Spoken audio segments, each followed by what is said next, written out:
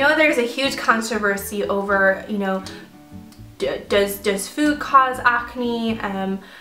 You know, what kind of food should I eat or avoid? There's a lot of controversy over it, and my theory is I haven't seen a huge direct correlation among the food that I eat versus how my skin looks. But I think regardless of the fact, we should try to eat healthy and clean, because it will not do anything harmful to our skin and it will do great things for our body. But here are kind of some of the theories and what I have learned from food and food source and whatnot. So my parents, neither of them really had acne, and they didn't really have acne the way I have it and the way a lot of people have it. And they grew up overseas in China, and so they weren't really exposed to a lot of the processed foods. They had no KFC, they had no McDonald's. They ate, you know, like stir-fry spinach and, you know, dumplings and porridge and, you know, just food that you would have to cook yourself. And neither of them went through acne problems. My mom said she did get a little bit of like red spots and stuff like that, but she said it only lasted for a few months, and she couldn't believe that I've been suffering with acne for over 15 years. So, you know, it's just a whole nother generation now. Additionally, I mean, just look back like at the old days. Like if you look back at the older pictures, even in like the 1930s, 1940s, you don't really see people with acne. You don't really see that around, you know? You don't really see pictures of people with cystic acne and all this weird stuff going on their face. And one of the theories is that nowadays our food is just being plugged with so many toxins and artificials that our skin, our hormones are being affected, and it's showing up in our skin. And so it's really important to eat clean. And you know, I'm very hypocritical of this too. I am a normal human being, and sometimes, you know, that 32 ounce of Pepsi and butter popcorn looks so good while at the movies, and you know, I am human and sometimes I will eat not very good for me. But I think it's important to realize that there is a correlation between how your body is and how your skin looks and how you feel and the foods that you eat.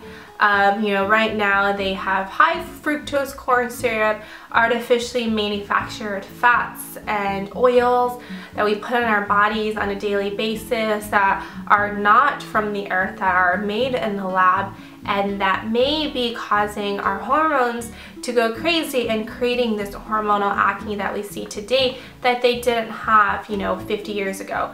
And so I actually went back to China recently. And I saw so many people had terrible skin over there. I could not believe the nasty skin. And you think of, like, you know, Asian people, Chinese people as having beautiful, soft, smooth skin, and I couldn't believe it because, you know, my parents' generation, they never had this thing. It wasn't really like, it wasn't really a problem back in the day. And I think the huge reason is now all these corporations like McDonald's and KFC and Starbucks and all these people, they're going in and people are eating these foods regularly, and you know, this kind of group of people are not used to eating these foods, and it's wreaking havoc on their skin. And I think that's really important to know, is just processed foods is not that great. And processed foods meaning any kind of food that you can't really cook yourself, any kind of food that has preservatives and is not fresh is not very good for you. The second thing is dairy. So dairy is controversial with acne.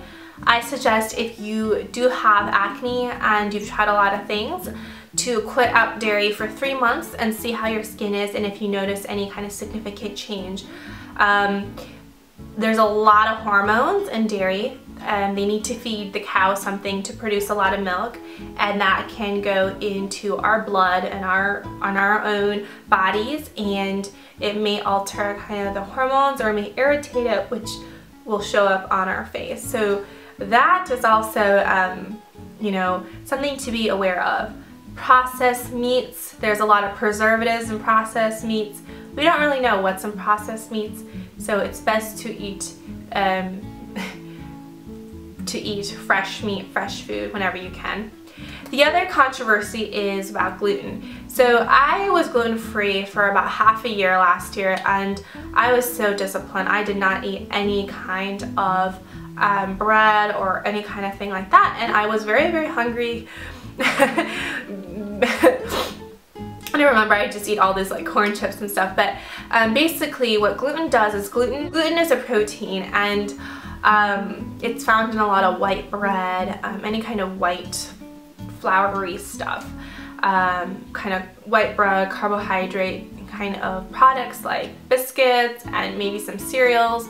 And what it does, or what people say it does, is that it raises your glycemic levels, which is your blood sugar levels.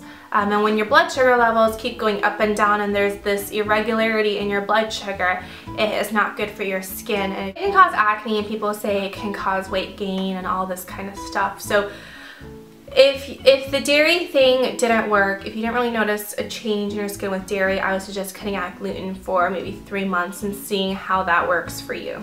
So those are the 3 food categories that you should be aware of when having acne. 1 is the processed foods, 2 is dairy, 3 is gluten, and 4 is just sugar.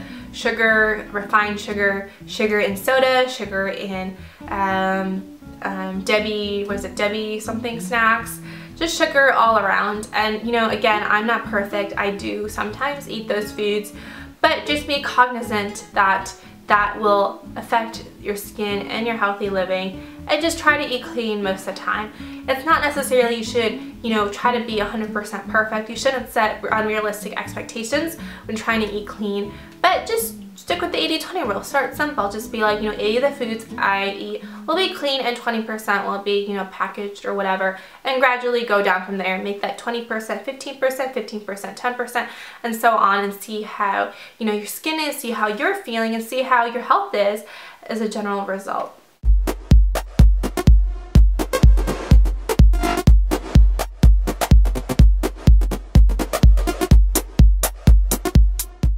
I emailed her a few times asking questions before buying, and she responded to all of them. It hurt that much. My boyfriend commented that I had a beautiful glow to my face.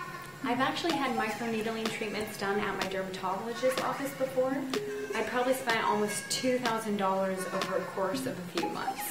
Vanish Acne Scar Kit works just as well as getting the treatment done at my doctor's office.